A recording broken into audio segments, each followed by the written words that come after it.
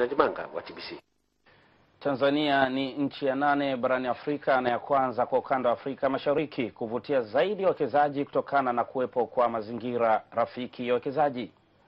Akitoa tathmini ya hali ya uchumi nchini, msemaji wa serikali Dr. Hassan Abasi amesema utafiti uliofanywa na taasisi ya Uingereza ya Quantum Global Research Lab mwaka 2016 umeonyesha kuwa Tanzania ni miongoni mwa maeneo salama ya kufanyia biashara.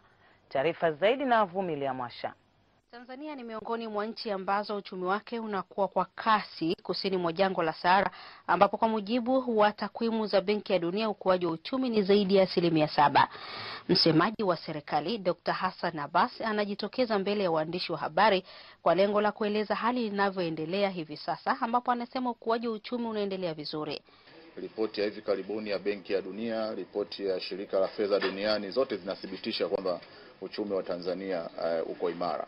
Lakini uimara wa uchumi wa Tanzania haupo tu kwenye kusifiwa au kutajwa na taasisi za kimataifa.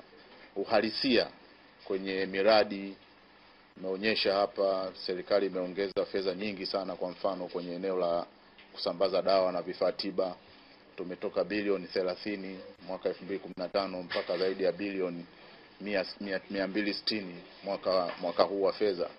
Dr. Abbas amesema miradi mikubwa inayotekelezwa nchini ukiwemo wa ujenzi wa reli ya kisasa ya standard gauge utasaidia kufikia uchumi wa kati ifikapo 2025. Pia kwenye miradi mbalimbali ya ujenzi nchi yetu inajenga miradi mikubwa mingi. Hii yote inaonyesha uchumi wetu ni imara. Ingekuwa nchi imetetereka kama baadhi ya watu wanavyosema, tusingeweza kuwa na miradi mikubwa.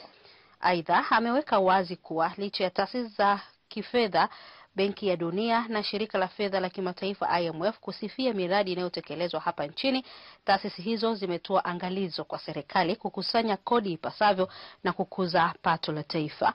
Vumilia Mwasha, TBC, Dar es Salaam. Wakazi wa eneo la Chongole